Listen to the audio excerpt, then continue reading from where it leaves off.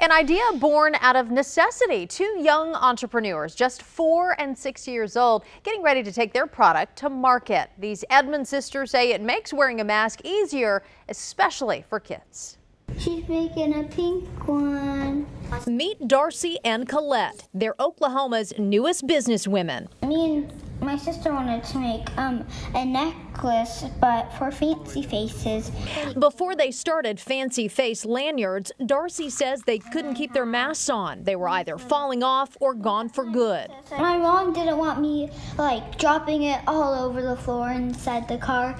When 6-year-old Darcy started tying the mask straps to her costume jewelry, the idea was born. And you just get your mask and clip it on both sides and we can decorate it for you. And you just put it on and then you just put your mask on like this.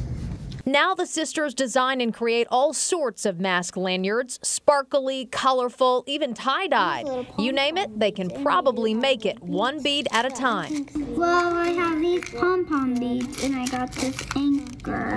They've made lanyards for family and friends. Now they're taking their handmade work to market, selling at Vintage Market Days later this month in Oklahoma City at Chisholm Creek. They really came up with a solution to a problem that lots of kids going back to school this year we're going to have.